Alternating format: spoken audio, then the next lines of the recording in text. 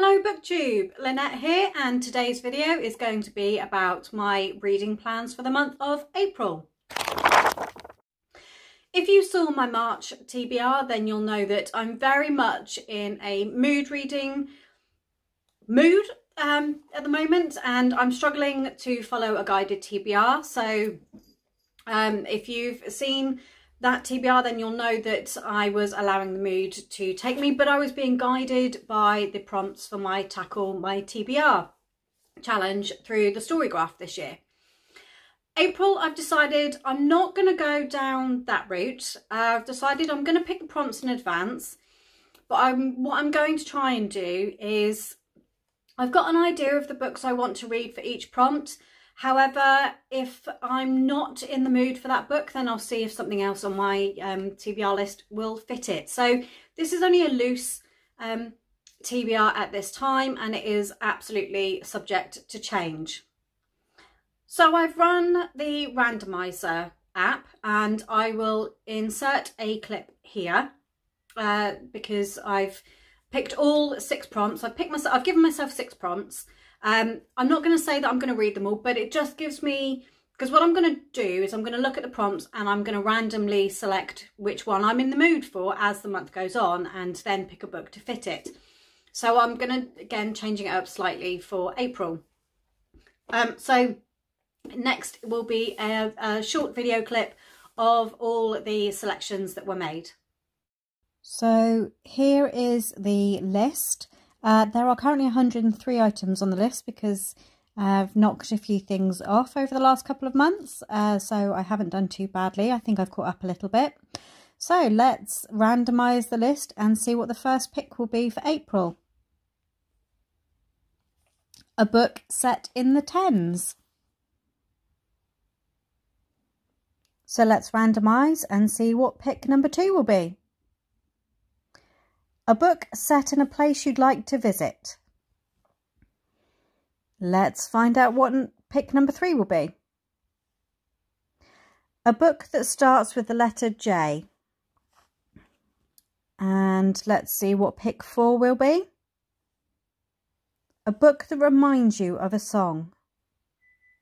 Sorry, I tapped the screen there without pressing record, so it's randomised it, but so I'll run it again. So the last pick was a book that reminds you of a song. And the 5th pick is a 4th book in a series. Oh, that one could be easy. And let's find out what the 6th and final pick will be. A book with politics. Not sure about that one. That one could be difficult. So as you saw, the first prompt is to read a book set in the 10s. Now the prompt isn't specific whether that has to be the 2010s or it could be the 1910s, the 1810s. You go with whatever you like. However, with this one, I've picked 2010s, and I've picked The Keeper of the Lost Things by Ruth Hogan. This is about once celebrated author Anthony Perdue, who, to atone for a promise he broke many years before, has been collecting lost things. However, in his twilight years, he comes to a realisation and he rushes to leave his home, leaving all of those lost things to his assistant with instructions for her for what to do with them. Those instructions have unforeseen repercussions, and this book is the telling of what happens next. This was given to me by a work colleague. She picked it up in a charity shop, read it, loved it, and she absolutely handed it over to me and said, you might enjoy this, give it a read. So it's been sat on my shelf for a couple of years, and I feel a bit guilty about that. She doesn't want it back, so that's not so much of the guilt. But the guilt is that I was handed this book and, you know, told if I wanted to read it, then read it, but if not, then to hand it over. It does sound intriguing to me, and I do like the premise, so I am looking forward to it. At the moment, this is the only book on my shelves, physical and ebook, that are set in the 10s that I've been able to find. I will do some more digging. Like I say, if I'm not in the mood for this at the point that I decide I want to read that prompt, then I will see if there's something else. If not, I'll just give it a go and see where I go from there. The second prompt that came out was to read a book set in a place you'd like to visit.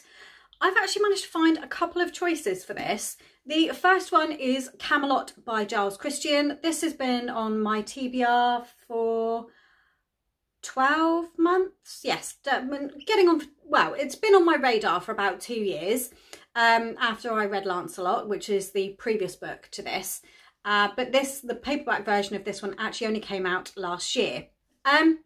This is about the time after Arthur, when the Saxons reinvade England, Britannia, and the lords of the country are struggling to reunite as they once did under Arthur to fight them back. However, an aging warrior, Gawain, and the willful Saxon-hating Iselle. It doesn't say whether she's a priestess, a warrior, what. They do come together and they pluck Galahad from obscurity where he's living, and they go on a journey to fight back the Saxons and to unite the lords of Britain as we know it. I love this country that we live in. Camelot is supposed to be set, you know, around about the area where I live. I live in the southwest of England, so certainly some of this book is going to be set in that area for definite. And I love this part of the world. I love the part of the world that I live in. I like going on holiday around here. So yes, this is definitely set in a place I'd like to visit because I haven't seen enough of this fair isle that I live on, and I really want to see more of it. And my second option for the place you'd like to visit prompt is Paris by Starlight by Robert Dinsdale. This came in a book subscription box a couple of years ago, and it's about a young boy, Levon, who is travelling to Paris with his grandmother, and she's telling him stories, magical stories, and it's about what happens when they reach Paris. I think it's a bit of magical realism. It does refer to magic in the synopsis. Not really sure what it's about though, so I am intrigued. Paris absolutely is a city I'd like to visit, and certainly I'd like to see it by Starlight. So the title of this book does seem very fitting for that. So yes, so that's another one that I keep looking at on my shelves and thinking I must get to it at some stage. And yeah, I'm hoping that it would fit that prompt very nicely. And my third prompt is to pick a book that starts with the letter J. I've scoured my shelves and my Kindle, and I have one book where the title starts with a J. I have other books, if I were to be quite loose about how I interpret that, I do have books where words in the title start with a J, but when you ignore the, you know, and all the other prequel words, there is literally one book where the first word in the title starts with a J, and that book is The Jack of Souls by Stephen Merlino. This is about a young man, Harrick, who has to break a curse or die on his 19th birthday. He, in the course of doing this, he meets up with two other companions, one who is becoming a female knight and is going to be the first ever female knight, and another who used to be an immortal but is no longer and is addicted to drugs. The three of them together, group together to face war, to face treachery, and also they support Harrick in his lone quest to break the curse. Other than that, I don't know anything about it. It's the beginning of an epic fantasy series. It does sound kind of like what I'm in the mood for at the moment. So yes, this could be quite quick on my TBR. It's been on my TBR for absolute years. I think it's one of those downloads that I did when I was getting lots of, you know, if you've read this, you might like this recommendations from Amazon. And yeah, I thought that I would just give that one a go as well. So we'll see what happens there. I don't have any others. Like I say, if I'm not in the mood for this one, I do have other books, so I've got Percy Jackson series, so I could always use Jackson in Percy Jackson. Felicity Heaton, no, actually Felicity Heaton, I can't read that one. But yeah, I've got other books, like I say, that have J in the title that I could read. But I'll let you know how I get on at the end of the month if I pick that one up or not. So as you saw as well, the fourth prompt is to read a book that reminds you of a song. Now I've gone through, again, we're trying to find a book that started with the letter J. Obviously I've extensively gone through my shelves and my Kindle shelves, and I haven't found a book where the title grabs me and makes me think of songs that I enjoy. Other than that, what I tend to do is I tend to get fixated on an album when I'm reading certain books, and to do that I'm going to have to do a reread. Now again, that's not tackling my TBR unless I count my audiobooks. So I do have The Hobbit in audio, but I have never listened to it, and I've had it in audio for about 10 years. I've had an Audible account for quite a long time, and I have quite a few that I've never listened to, and I have quite a few that would be rereads, but new reads on their own. So I have The Hobbit, which I haven't listened to, and The Hobbit, although it doesn't remind me of a song, I do have an album that it's paired with. So I first picked up The Hobbit when I was 10 years old. When I was around about the age of 12, a new boy band came on the scene by the name of Take That. I became an absolute massive Take That fan, and their first album, Take That and Party, I listened to while I was reading The Hobbit, and since then The Hobbit is synonymous for me with that very first album, and I hear the songs in my head when I'm reading this, even if I'm not listening to the music at the same time. So that is about as close as I can get to a book that reminds me of a song, and discounting rereads, yeah, because it's an Audible read, then yes, I think I can just about get away with that one.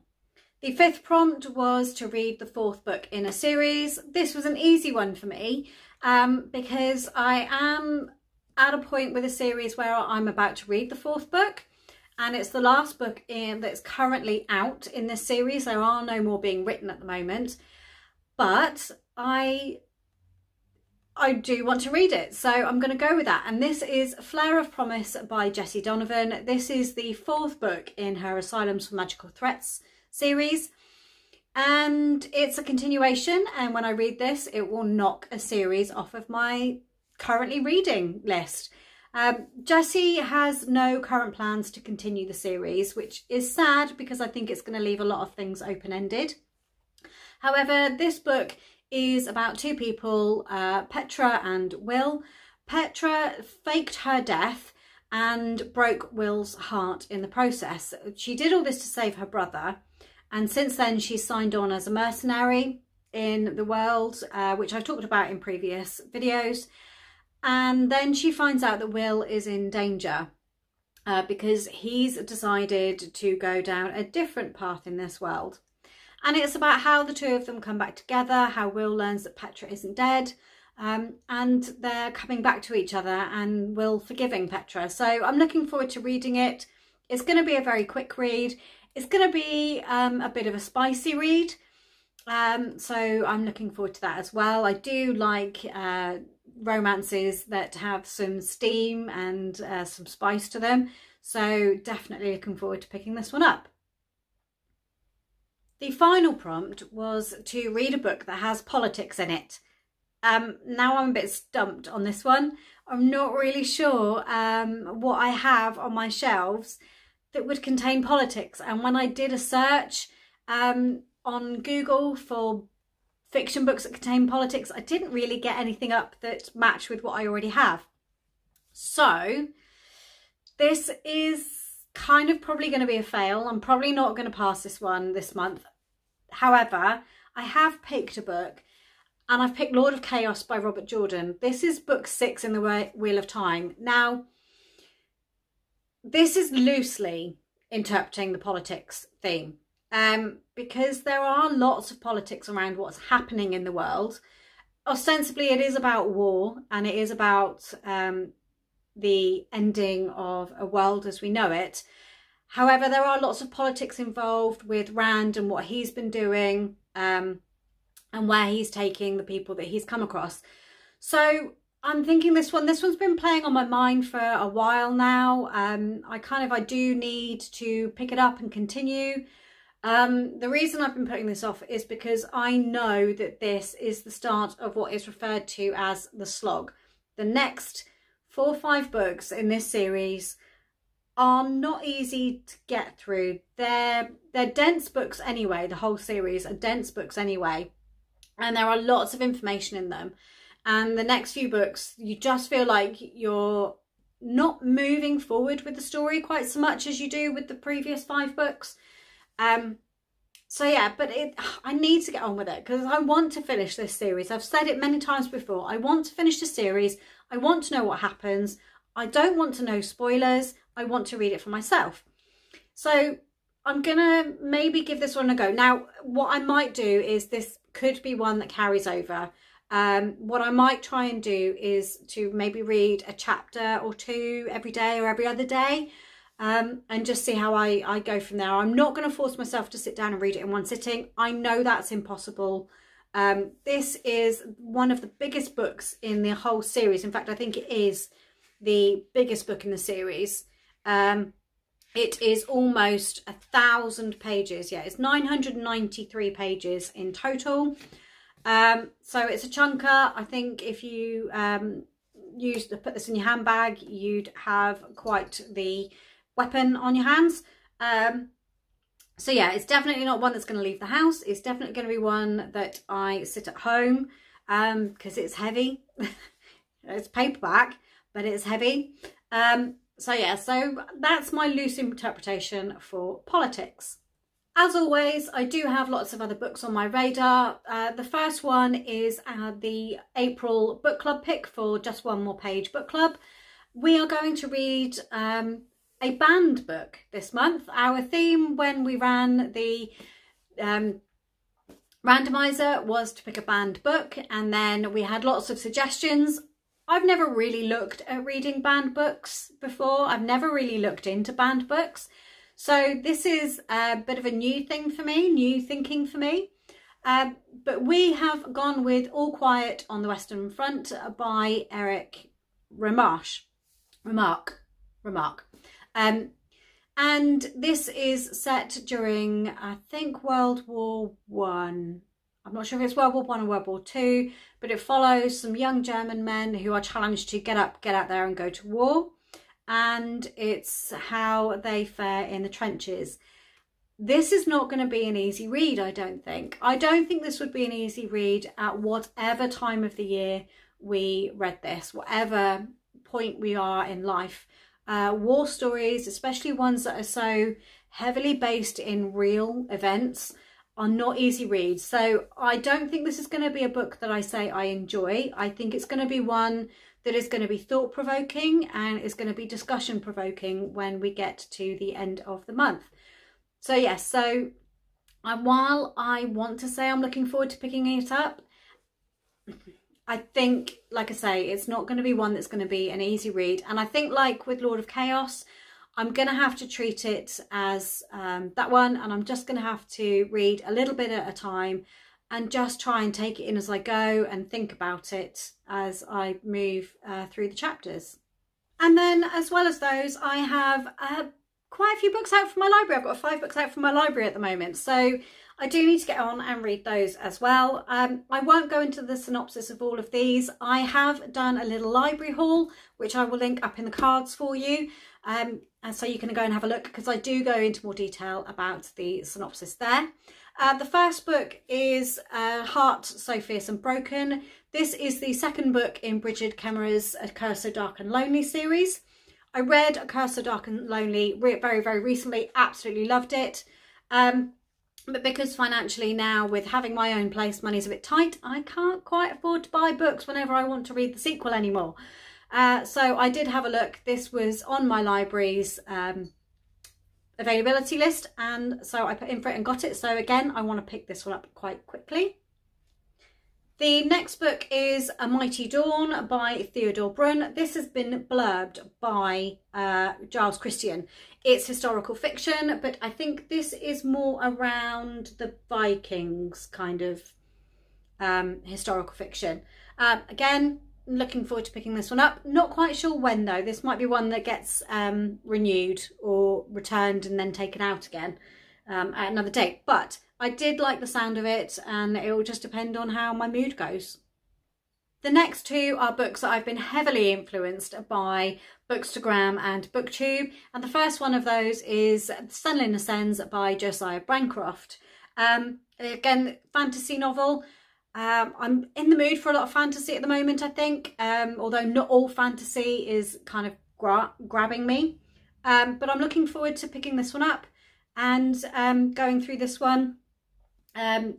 Probably going to get to that one quite quickly as well if I can, because I'm just really interested in how the story is going to grab me, and I know it's a completed series, and I know my library has the entire series, so I could get through that, and it gives me a reason to get out and get some exercise as well, because my library is close enough to walk to.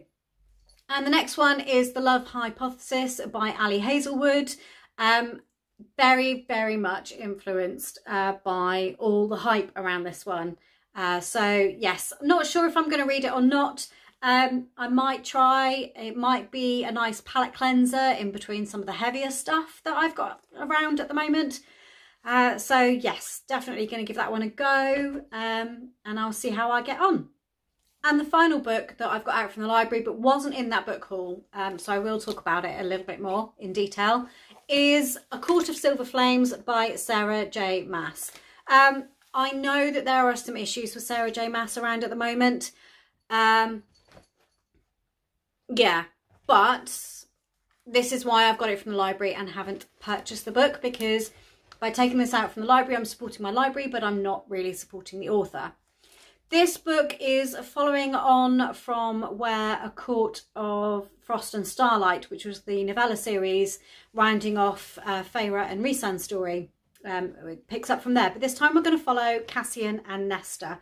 They are fated mates, I think, or, you know, eternal mates, or whatever term Sarah has used, the author has used.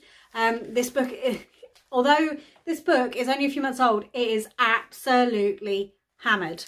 I've already started reading this book. I'm interested to see how well Sarah J. Maas has dealt with mental health issues and trauma issues, because Nesta is very much dealt with that. We are seeing a lot of flashback from her. And I'm interested to see how Cassian reacts. I've heard that there's good representation, but I'd like to see it for myself. And I have already started it. I went to pick it up from the library, and then I went and sat in the sun for half an hour and I started it, and then I picked it up and read it for a bit longer last night. So yeah, so I think this is probably going to be the first finish of April, but I am looking forward to it. A couple of other books I want to mention quickly. I've taken to listening to audiobooks on my journey to work. I'm currently listening to Heroes by Stephen Fry, which I'm absolutely loving. I've gotten quite interested. I've always been vaguely aware of Greek mythology and that maybe it's something I should look into and read. I've always been interested in that sort of thing. And I've read a couple of retellings, which have piqued my interest, and then I wanted to go more into the actual myths themselves. I think the reason why I haven't done it is because I don't feel like the actual texts that are out there are that accessible. But someone recommended that I give Stephen Fry's versions a go, and I love Stephen Fry's telling anyway. He narrated in the UK, he narrated all the Harry Potter books. They are some of my favourite audiobooks that I have ever listened to. He's just such an amazing voice actor. And he's narrated his own books that he's written around Greek mythology and around the Greek myths. I'm about a third of the way through this one, so I might alternate this with The Hobbit, but I'm definitely going to continue reading that one this month. yeah, I'm just absolutely loving it because he just goes off on complete tangents, which are completely random and quite funny. So definitely, if you want to get into Greek mythology, I think, and the actual myths themselves, then I'm finding his telling very, very accessible. And the other book I want to talk about is The 5th Season by N.K. Jemisin. This was the final prompt pick for my March TBR, and I've not been doing very well with it. I don't know whether it's that the story isn't grabbing me, but I'm certainly not gravitating towards picking it up.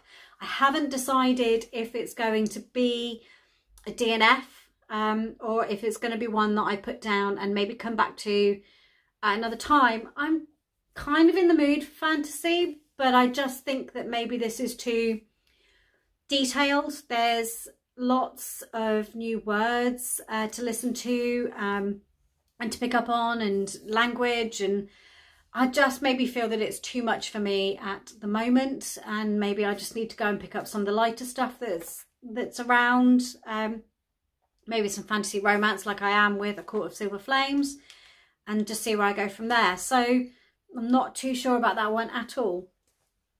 So that's my reading plan for April. It's a lot bigger than I thought it was going to be, especially when I did that massive library book haul. What are you looking forward to reading in the month of April? Let me know in the comments down below. I'd love to hear from you all there as well. If you have enjoyed this video, then please don't forget to give it a thumbs up. And if you haven't already and you're enjoying my content, then please do subscribe to my channel. I make videos every week and I put them up on Mondays at 6:30 p.m. UK time. And I look forward to seeing you in the next one. Bye!